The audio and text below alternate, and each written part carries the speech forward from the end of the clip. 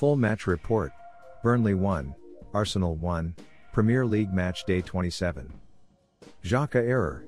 VAR drama as Arsenal draw at Burnley to dent Champions League bid. Welcome to Rokani Sports, subscribe to our channel. Arsenal lost further ground in their bid to qualify for the Champions League with an eventful 1-1 draw against Burnley in the Premier League on Saturday.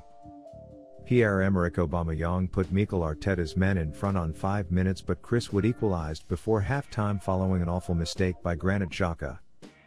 Arsenal thought they should have had a penalty in the final 15 minutes, when Eric Peters appeared to handle in the area, but referee Andre Mariner did not give it, and his decision was ratified by Kevin Friend, the VAR.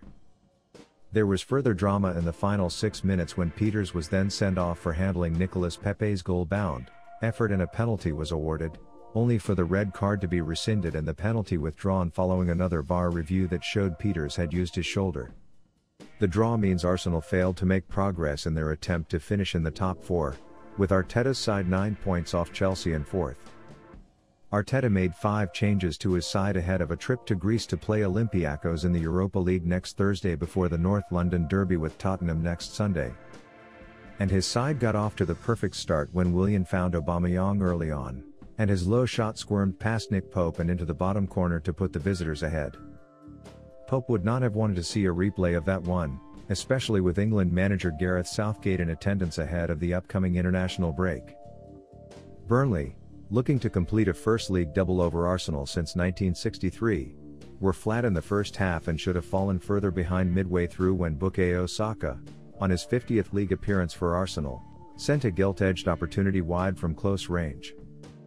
Sean Dyche's men had played twice since Arsenal's win at Leicester last time out for Arteta's men, and it showed, with the home side looking lethargic against an energised visiting attack.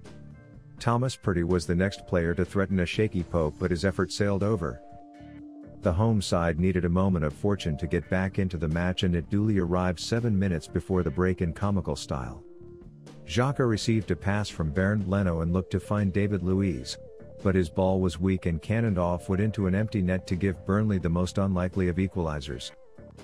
Martin Odegaard tested Pope with a low drive 6 minutes into the second half as Arsenal sought to regain their lead, before Saka had an effort blocked inside the area. Arteta then introduced Alexander Lacazette for Martin Odegaard just after the hour mark in a bid to spark his side into life, and his side were certain they should have had a penalty when Peters appeared to handle inside the box.